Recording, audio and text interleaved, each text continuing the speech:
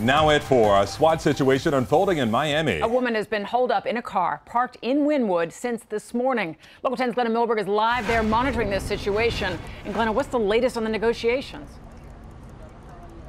You know, they're still doing it. 7-8 hours now. A hostage negotiator with Miami police has been at that car. They're giving this woman water and giving her food and a lot of conversation, but she's still there. And because she has a gun, that is why you see all of this manpower, woman power. The white vehicle right there, that's Miami's mobile command unit. Move over, you see the dark vehicle, that's a SWAT unit. Up above, in the video, you can see much better this woman sitting in the passenger side of the white car. That's where a Miami officer found her this morning doing a check on a car he had seen in that spot for weeks and found this woman. The gun was in sight, he says, on the console of the car.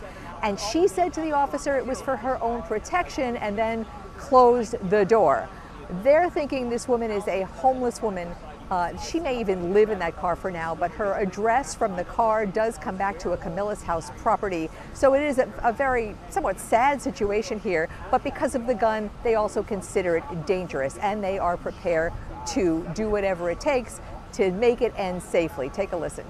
So we have lots of patience. We are talking to her.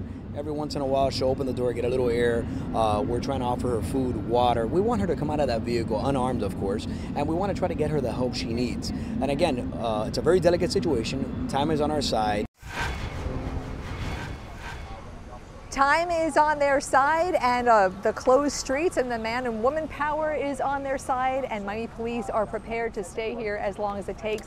I did hear that there might come a time where they do take an action to sort of take her into custody. They really do feel that she needs help, not anything like jail, and so this is a very sort of delicate situation that they're working here right now. But it's still going on. I'm Glenna Milberg, live in Miami, Local 10 News. Delicate.